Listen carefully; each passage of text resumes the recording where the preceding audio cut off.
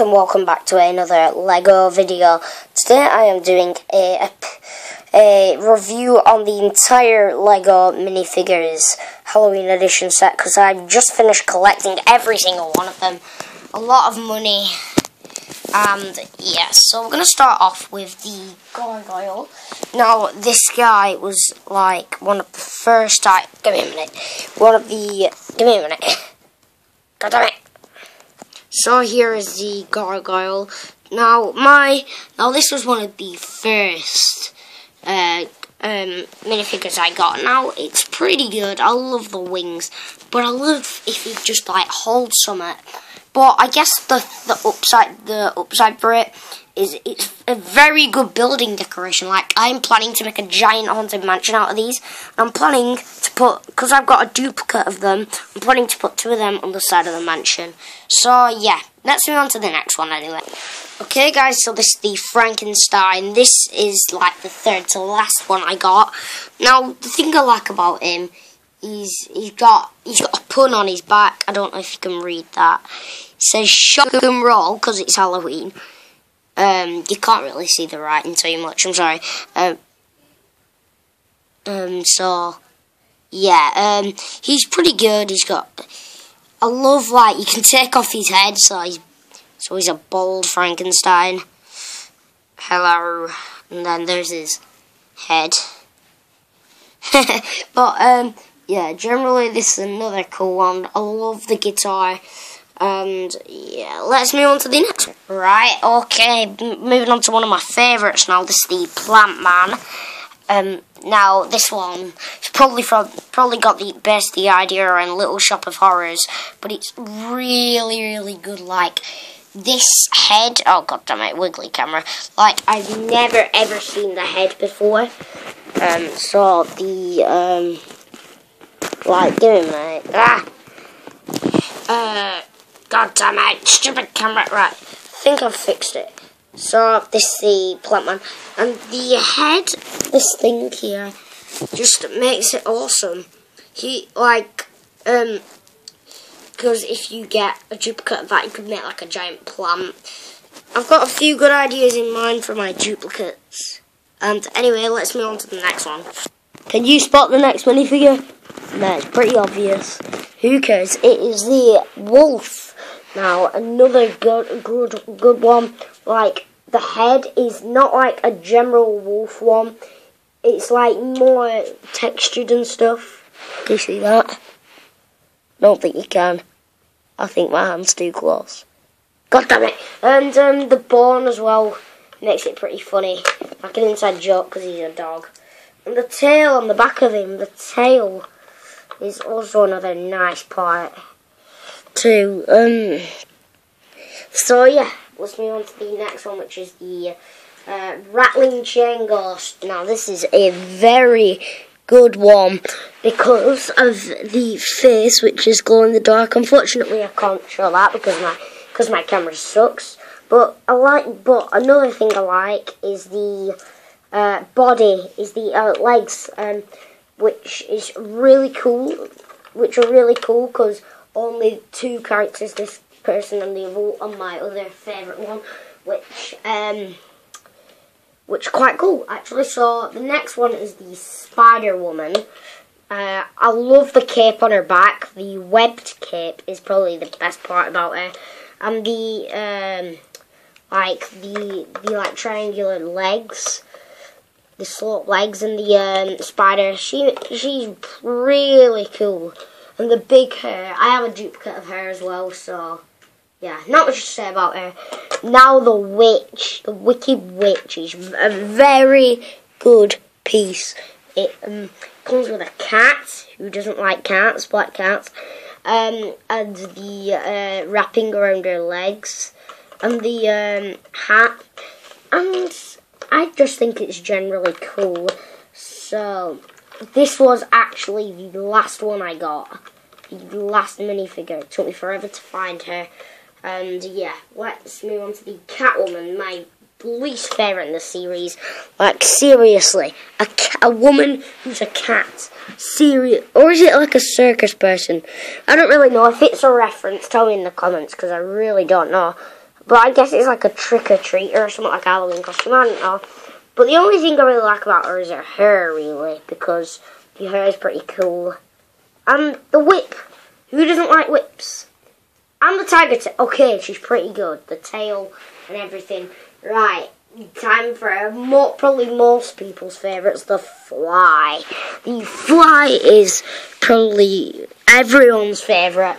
The standing head here, and the wings, and the hand. His hand is like a claw. Another really good one that they must have spent ages, a lot of time and effort creating and moulding, but their time and effort went to something. So yeah, next one we have the business zombie, or the Harry Potter zombie, as my grandma calls it. In fact, is that Harry Potter? I don't know. Kind of looks like it. No, I think it's like a worker or something. I don't know. Yeah, this was another of the first 4 I got. His newspaper, it says brains on it, of course. This thing's always getting lost and always dropping off his hand. Really annoying. And the suitcase, you can open and close, but mine's broken. My suitcase is broken, so you can't like lift it, open and closed. But yeah, this one is really cool again, and that's another duplicate of the Spider Lady, so we're not going to show her. We're going to show Chewbacca, or Bigfoot, because he's holding a camera. Now, if you don't know, Bigfoot's like this guy in the mountains or something. People believe he's real, some people don't. And he's got a camera, see, because people like to video him. And like the Chewbacca head. No, it's not a Chewbacca head. Like this head that's got a lot of texture on it.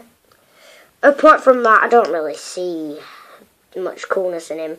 He's actually kind of cool though. But we move on to the scientist, the mad scientist. This one was really cool because you can take his head off and it's like a grandpa head. And then you put on his second part, and now he's awesome. And the portion as well, the additional portion. I have another one of these somewhere. Oh, here it is. This one here looks nothing like that.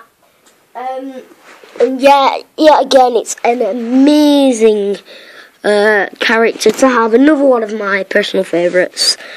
And yeah, so we'll move on to the. In fact, let's save my favourite till last. If people know the minifigures, they'll probably know when they find out. Right, so this is the cheerleader here.